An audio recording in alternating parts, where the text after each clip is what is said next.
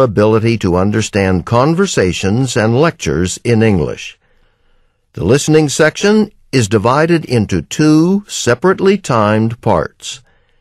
In each part, you will listen to 1 conversation and 2 lectures.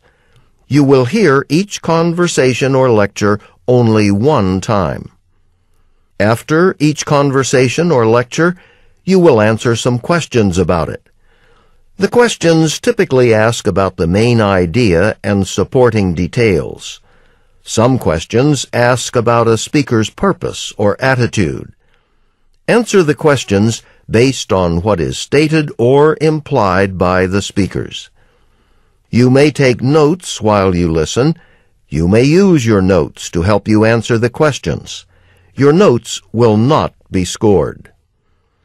If you need to change the volume while you listen, click on the volume icon at the top of the screen. In some questions, you will see this icon. This means that you will hear but not see part of the question. Some of the questions have special directions.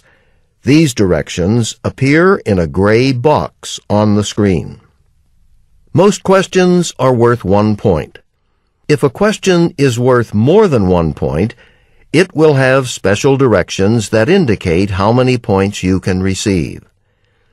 You must answer each question. After you answer, click on Next.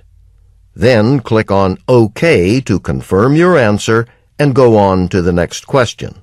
After you click on OK, you cannot return to previous questions. If you are using the untimed mode, you may return to previous questions, and you may listen to each conversation and lecture again. Remember that prior exposure to the conversations, lectures, and questions could lead to an increase in your section scores and may not reflect a score you would get when seeing them for the first time. During this practice test, you may click the pause icon at any time. This will stop the test until you decide to continue. You may continue the test in a few minutes or at any time during the period that your test is activated. In an actual test, and if you are using timed mode, a clock at the top of the screen will show you how much time is remaining.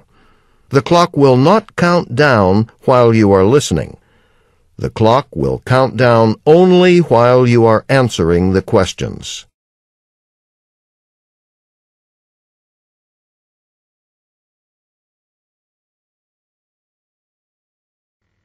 Listen to part of a conversation between a student and a librarian. Hi. I really hope you can help me. That's why I'm here. What can I do for you? I'm supposed to do a literature review for my psychology course, but I'm having a hard time finding articles. I don't even know where to start looking. You said this is for your psychology course, right? So your focus is on... Dream interpretation. Well, you have a focus, so that's already a good start.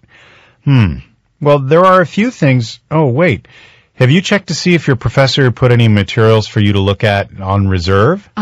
That's one thing I did know to do. I just copied an article, but I still need 3 more on my topic from 3 different journals. Let's get you going on looking for those then. We have printed versions of 20 or so psychology journals in the reference section. These are ones published within the last year. Now that I think about it, there's a journal named Sleep and Dreams. Oh, yeah. The article I just copied is from that journal, so I've got to look in other sources. Okay. Actually, most of our material's available electronically now. You can access psychology databases or electronic journals and articles through the library's computers. And if you wanted to search by title with the word dream, for example, just type it in and all the articles with dream in the title will come up on the screen. Cool. That's great. Too bad I can't do this from home. But you can. All of the library's databases and electronic sources can be accessed through any computer connected to the university network. Really? I can't believe I didn't know that. It still sounds like it's going to take a while, though, going through all of that information, all of those sources. Maybe, but you already narrowed your search down to articles on dream interpretation, so it shouldn't be too bad. And you probably noticed that there's an abstract or summary at the top of the first page of the article you copied. When you go into the databases and electronic sources, you have the option to display the abstracts on the computer screen. Skimming those to decide whether or not you want to read the whole article should cut down some time. Right, abstracts. They will definitely make the project more doable. I guess I should try out the electronic search while I'm still here then, just in case. Sure. That computer's free over there, and I'll be here till 5 this afternoon. Thanks. I feel a lot better about this assignment now. Why does the student go to see the librarian?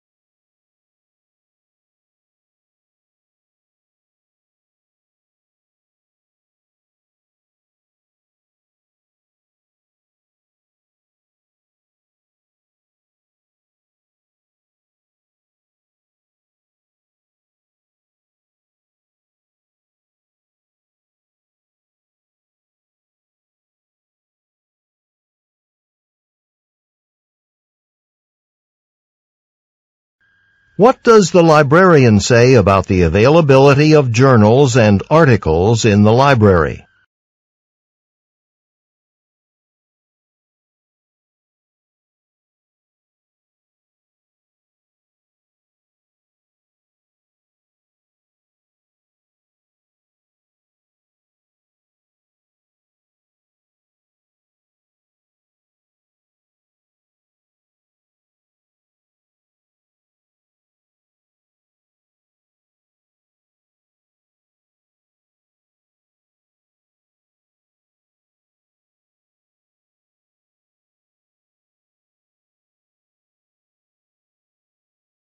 What does the librarian suggest the student should do to save time?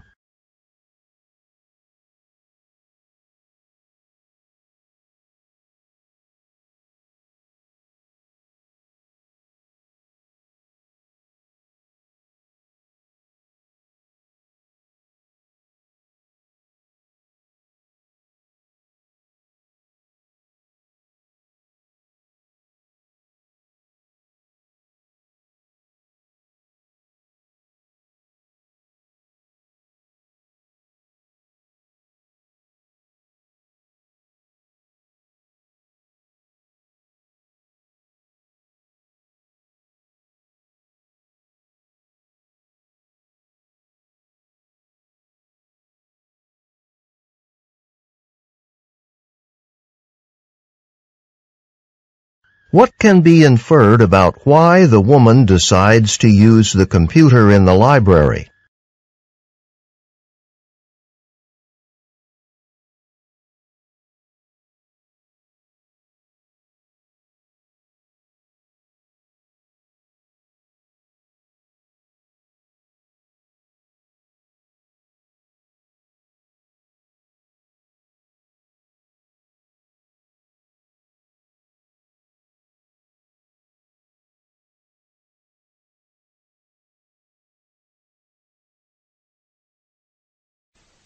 Listen again to part of the conversation. Then answer the question. All of the library's databases and electronic sources can be accessed through any computer connected to the university network. Really?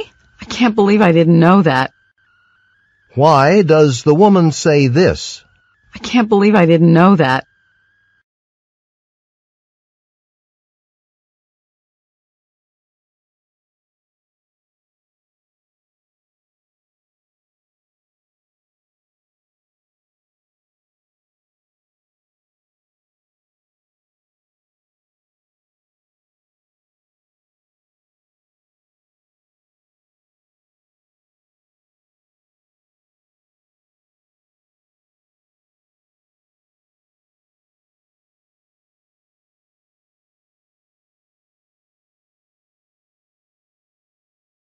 Listen to part of a lecture in a contemporary art class. Okay, I'm going to begin this lecture by giving you your next assignment. Remember I said that at some point during this semester I wanted you to attend an exhibit at the Ferry Street Gallery and then write about it? Well, the exhibit that I want you to attend is coming up.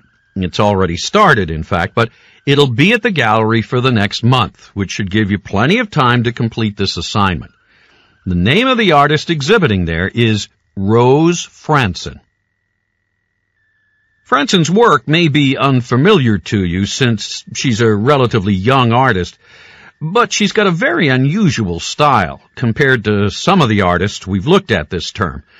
But anyway, Franson's style is what she herself calls realistic impressionism. So you've probably studied both of these movements separately, separate movements, realism and impressionism, in some of your art history courses. So who can just sum these up? Well, Impressionism started in the late 19th century. The basic Impressionist style was very different from earlier styles. It didn't depict scenes or models exactly as they looked. Impressionist painters tended to apply paint really thickly and in big brushstrokes, so the texture of the canvas was rough. Good. What else? What were the subjects? Well, a lot of Impressionist artists painted everyday scenes, like people on the streets and in cafes, lots of nature scenes, especially landscapes. Good. So when you go to the exhibit, I really want you to take a close look at a certain painting. It's a farm scene, and you'll see it right as you enter the gallery. The reason I think this painting is so important is that it stresses the impressionist aspect of Franson's style.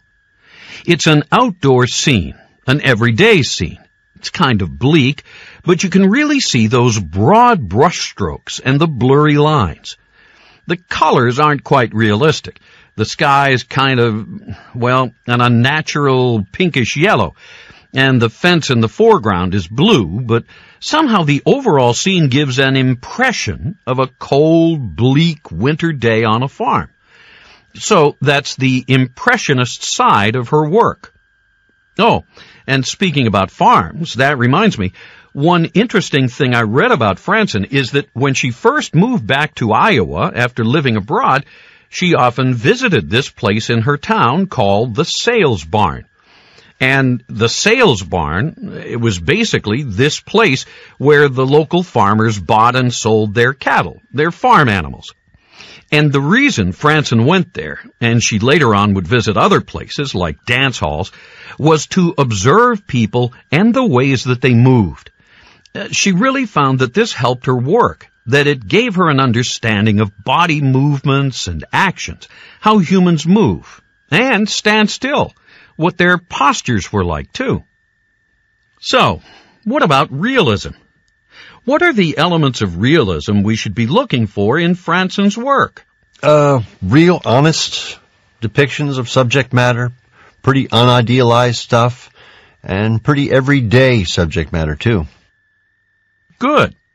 One other painting I really want you to look at is of a young woman surrounded by pumpkins.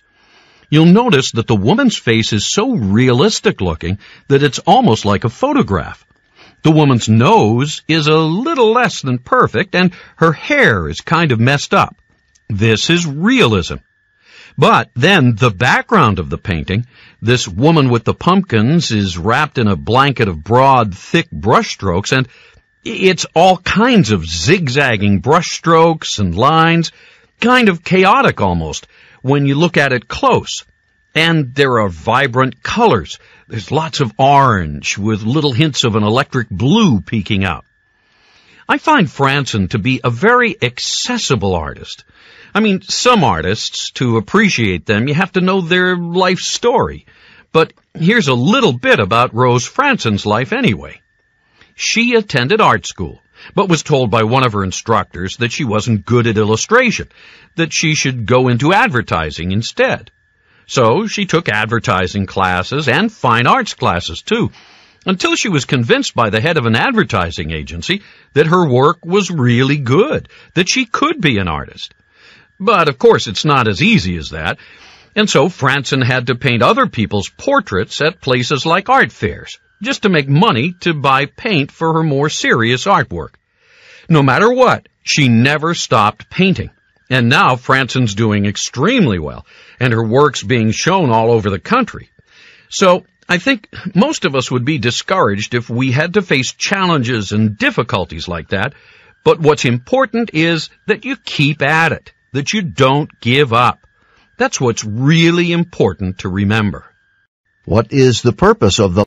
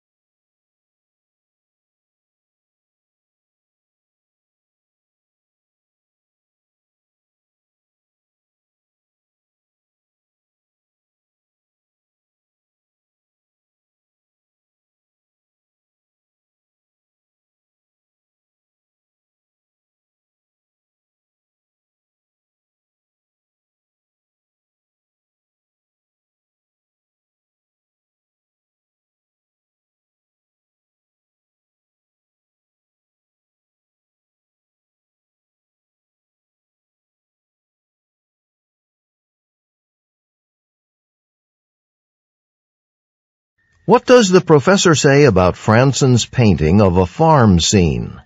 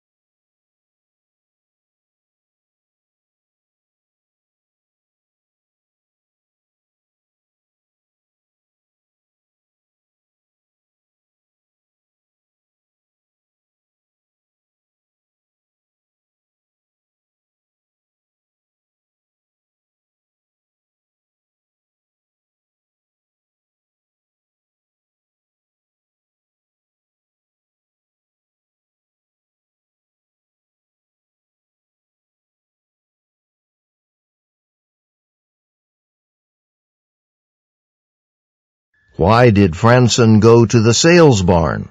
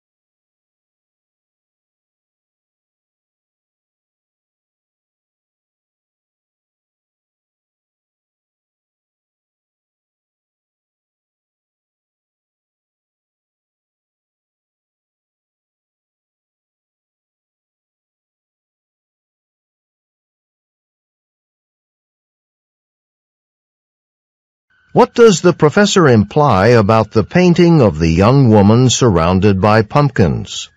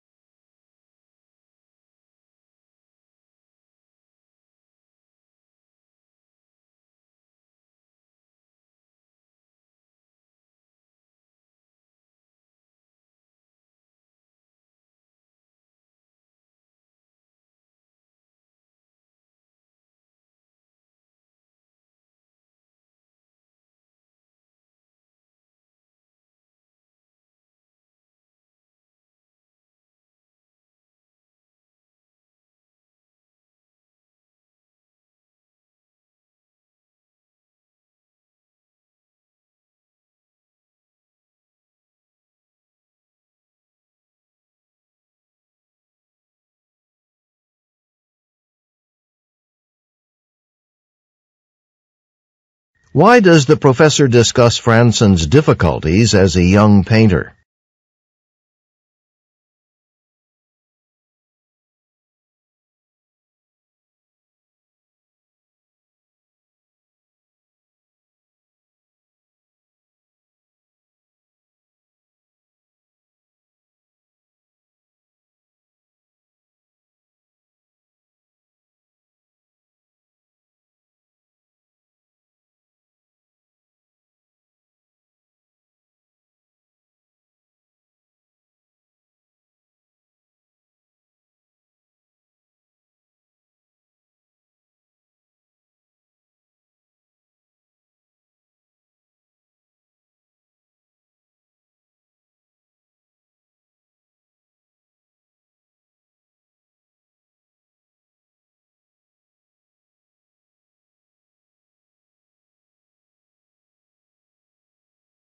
What does the professor imply when he says this?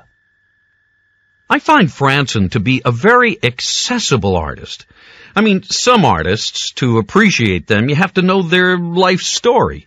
But here's a little bit about Rose Franson's life anyway.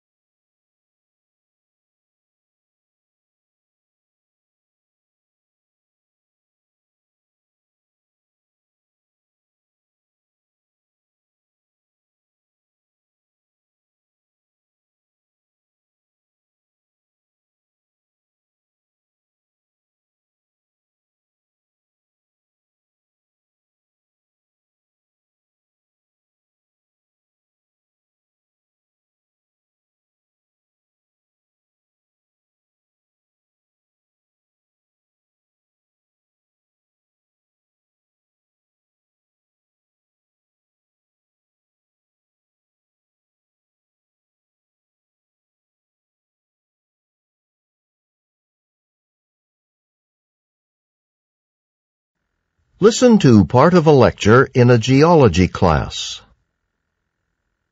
Okay, let's get started. Great. Today I want to talk about a way in which we are able to determine how old a piece of land or some other geologic feature is. Dating techniques. I'm going to talk about a particular dating technique. Why? Good dating is key to good analysis. In other words, if you want to know how a land formation was formed, the first thing you probably want to know is how it's fundamental. Take the Grand Canyon, for instance. Now, we geologists thought we had a pretty good idea of how the Grand Canyon in the southwestern United States was formed. We knew that it was formed from sandstone that solidified somewhere between 150 and 300 million years ago. Before it solidified, it was just regular sand. Essentially, it was part of a vast desert. And until just recently, most of us thought the sand had come from an ancient mountain range fairly close by that flattened out over time. That's been the conventional wisdom among geologists for quite some time. But now we've learned something different and quite surprising using a technique called uranium-lead dating. I should say that uranium-lead dating has been around for quite a while, but there have been some recent refinements. I'll get into this in a minute. Anyway, uranium-lead dating has produced some surprises. Two geologists discovered that about half of the sand from the Grand Canyon was actually once part of the Appalachian Mountains. That's really eye-opening news, since the Appalachian Mountain Range is, of course, thousands of kilometers to the east of the Grand Canyon. Sounds pretty unbelievable, right? Of course, the obvious question is, how did that sand end up so far west? The theory is that huge rivers and wind carried the sand west, where it mixed in with the sand that was already there. Well, this was a pretty revolutionary finding. And it was basically because of uranium-lead dating. Why? Well, as everyone in this class should know, we usually look at the grain type within sandstone, meaning the actual particles in the sandstone, to determine where it came from. You can do other things too, like look at the wind or water that brought the grains to their location and figure out which way it was flowing. But that's only useful up to a point, and that's not what these two geologists did. Uranium-lead dating allowed them to go about it in an entirely different way. What they did was, they looked at the grains of zircon in the sandstone. Zircon is a material that contains radioactive uranium, which makes it very useful for dating purposes. Zircon starts off as molten magma, the hot lava from volcanoes. This magma then crystallizes, and when zircon crystallizes, the uranium inside it begins to change into lead. So, if you measure the amount of lead in a zircon grain, you can figure out when the grain was formed. After that, you can determine the age of zircon from different mountain ranges. Once you do that, you can compare the age of the zircon in the sandstone in your sample to the age of the zircon in the mountains. If the age of the zircon matches the age of one of your mountain ranges, then it means the sandstone actually used to be part of that particular mountain range. Is everybody with me on that? Good. So in this case, uranium-lead dating was used to establish that half of the sandstone in the samples was formed at the same time the granite in the Appalachian Mountains was formed. So because of this new way of doing uranium-lead dating, we've been able to determine that one of our major assumptions about the Grand Canyon was wrong. Like I said before, uranium-lead dating has been with us for a while, but until recently, in order to do it, you really had to study many individual grains, and it took a long time before you got results. It just wasn't very efficient, and it wasn't very accurate. But technical advances have cut down on the number of grains you have to study, so you get your results faster. So I'll predict that uranium-lead dating is going to become an increasingly popular dating method. There are a few pretty exciting possibilities for uranium-lead dating. Here's one that comes to mind. You know, the theory that Earth's continents were once joined together and only split apart relatively recently? Well, with uranium-lead dating, we could prove that more conclusively. If they show evidence of once having been joined, that could really tell us a lot about the early history of the planet's geology. What does the professor mainly discuss?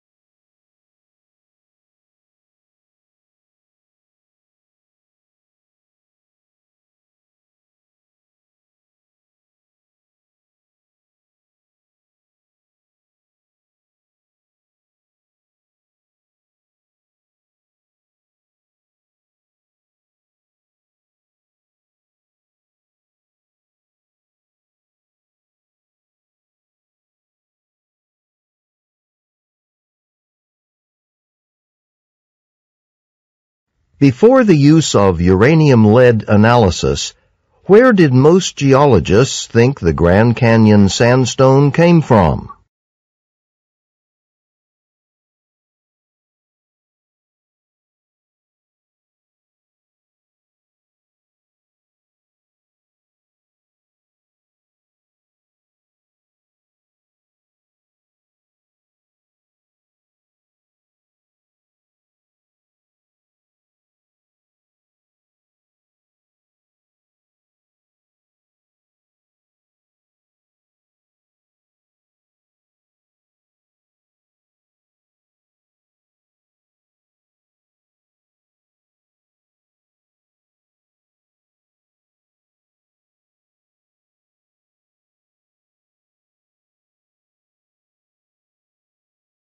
In the talk, the professor describes the sequence of uranium-lead dating.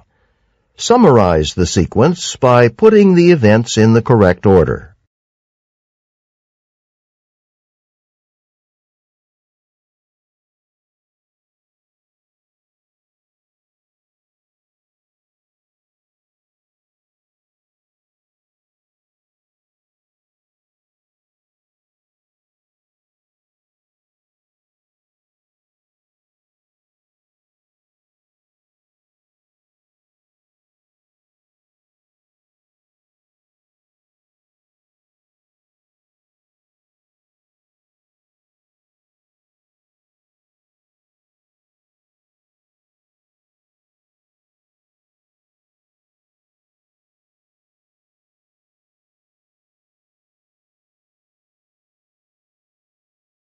According to the professor, what change has caused uranium-lead dating to gain popularity recently?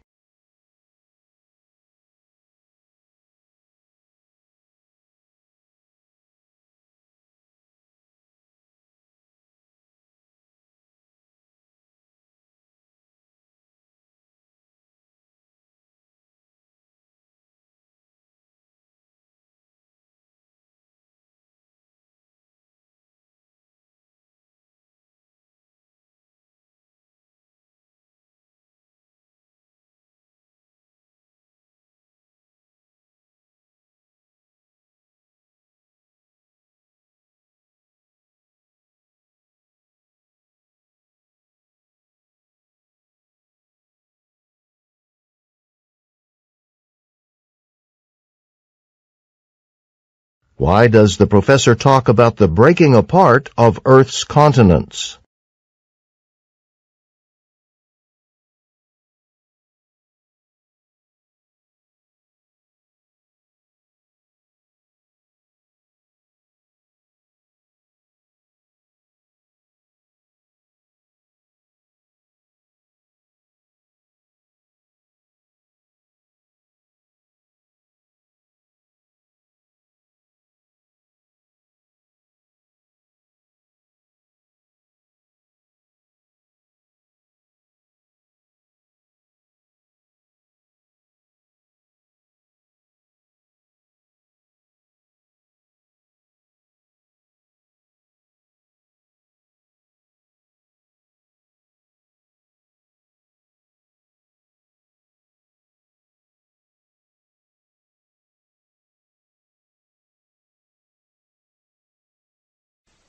Listen again to part of the conversation.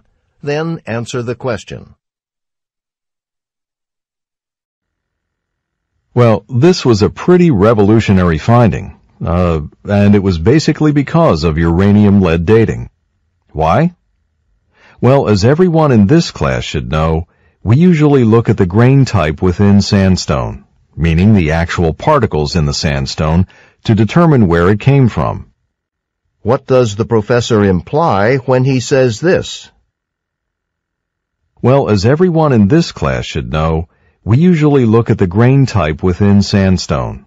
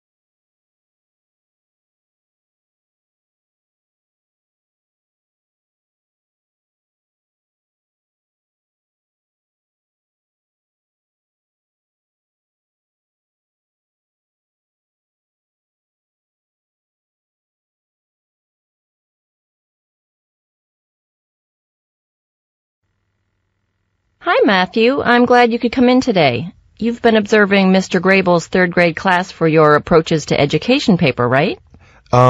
Yes. I go over to Johnson Elementary School, to watch Mr. Grable teach the children in class. It's been amazing. I'm just learning so much from just watching him. I'm so glad that classroom observations are a requirement for the education program. It's like the best thing ever to prepare you to be a good teacher. Well, I'm glad to see you feel that way, Matthew. That's the goal. So, I've been reading over your observation notes, and I'm quite interested in what's going on, in particular with the astronomy unit he's been teaching. The astronomy unit? It seems that Mr. Grable has mastered the interdisciplinary approach to teaching that we've been talking about in class. Oh, okay. Yeah, so like when he was teaching them astronomy, he didn't just teach them the names of the planets, he used it as a way to teach mythology. Really? So how did he do that? Well, some of the students could already name the planets, but they didn't know that the names had any meaning, the stories behind them. So He introduced Greek and Roman mythology as a way of explaining.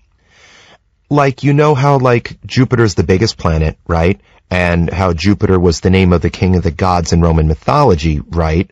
So, since Jupiter, the planet, is the largest planet in our solar system, it's like the king of the planets, like Jupiter was the king of all the gods. Oh, Matthew, that's a great example. Yeah, and each student chose a planet and then did research on it to write a report and make a presentation.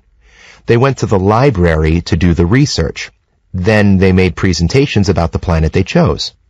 So, in one science unit, in which the focus was astronomy, the students also learned about the literature of Greek and Roman mythology, used research skills in the library, wrote a report, and practiced their oral presentation skills. Exactly.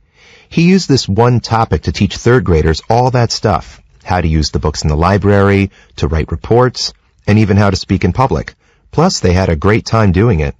You know, Matthew, this is just what we've been talking about in our class, and I'm sure everyone could learn something from your experience. You know, Matthew, I'd love for you to talk about this astronomy unit in class on Wednesday. Really? 'Cause I don't really think I'll have any time to write my paper by then. Oh, you won't need to write anything new just yet. For Wednesday, use your class observation notes and explain the things we've discussed today. Okay, that sounds all right. What is the conversation mainly about?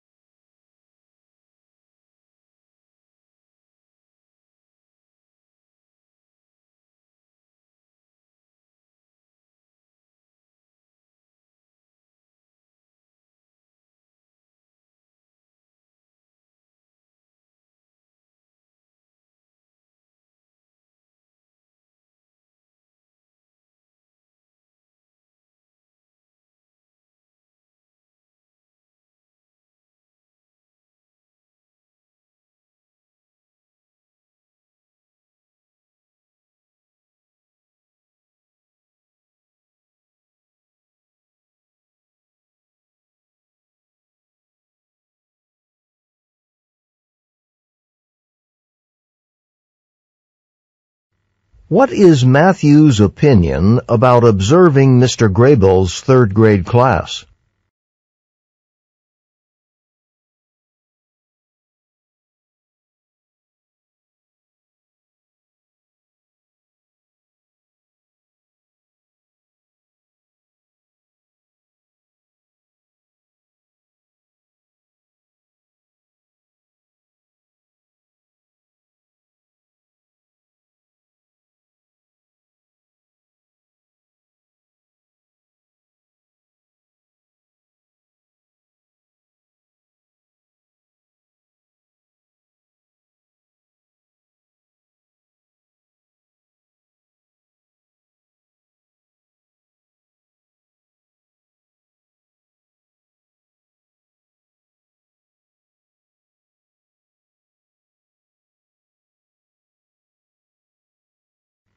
Why does Matthew mention Greek and Roman mythology?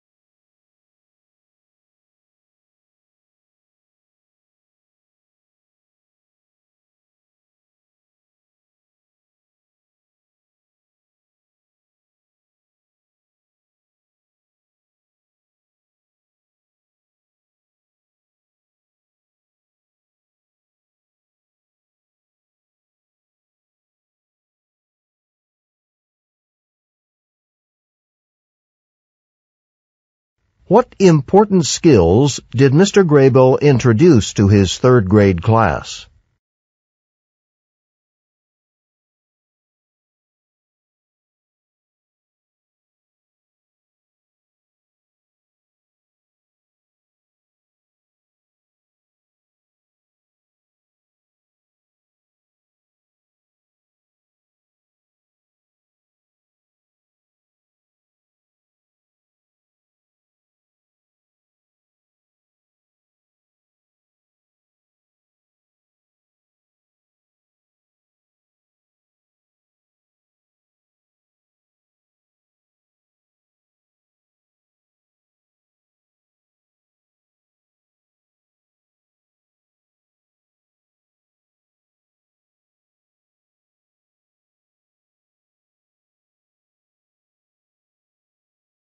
What will Matthew probably do in next Wednesday's class?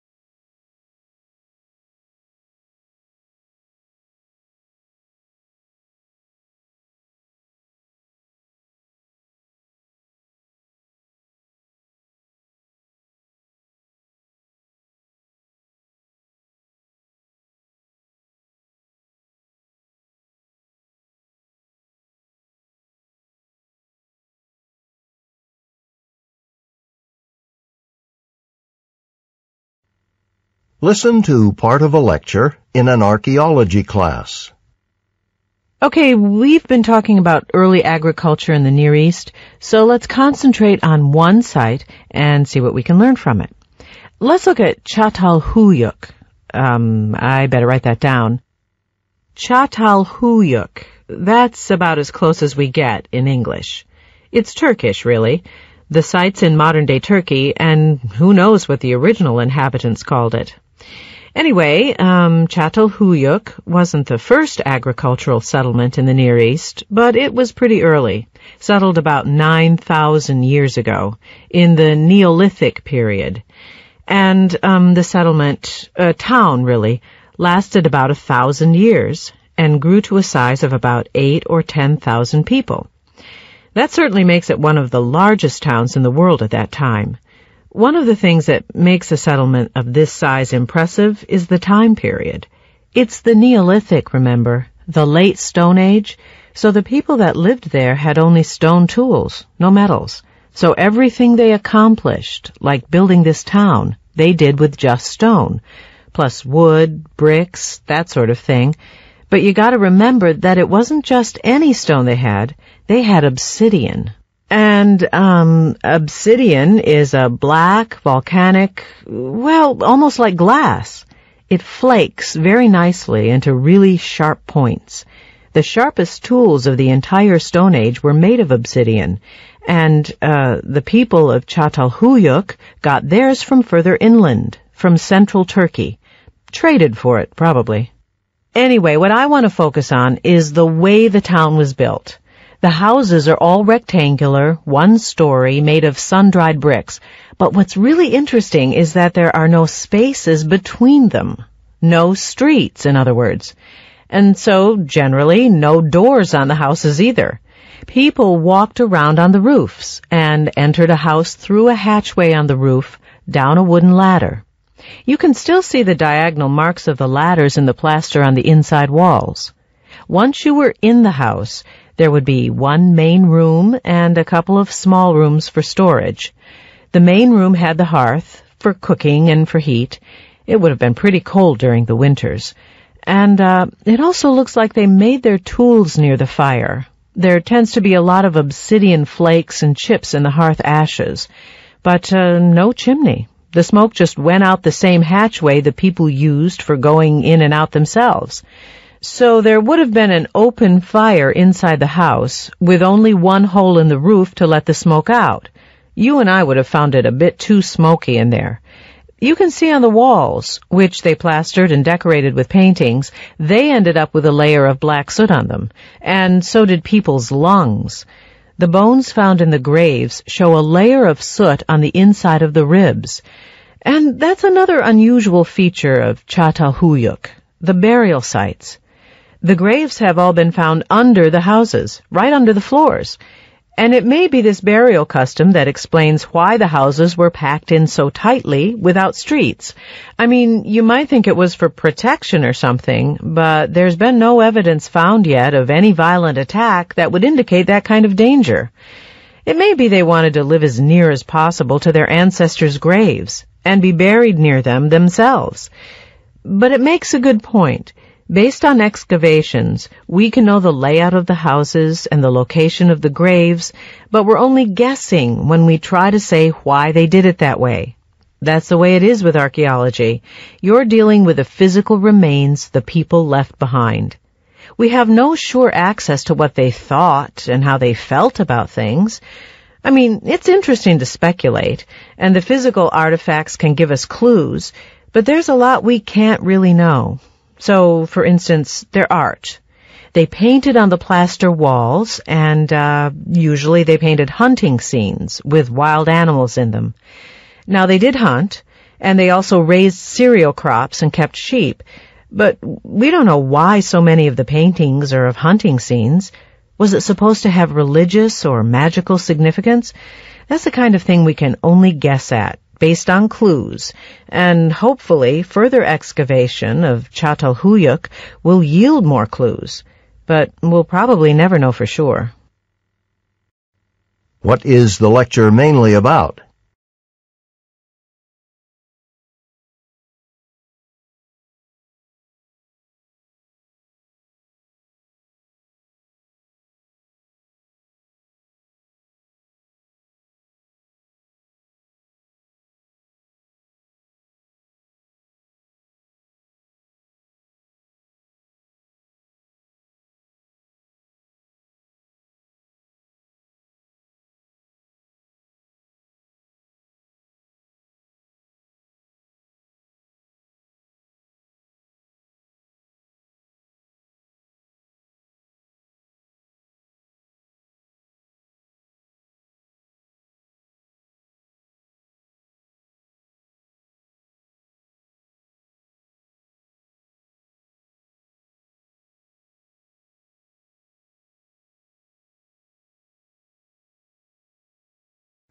What does the professor imply about the tools used by the people of Çatalhöyük?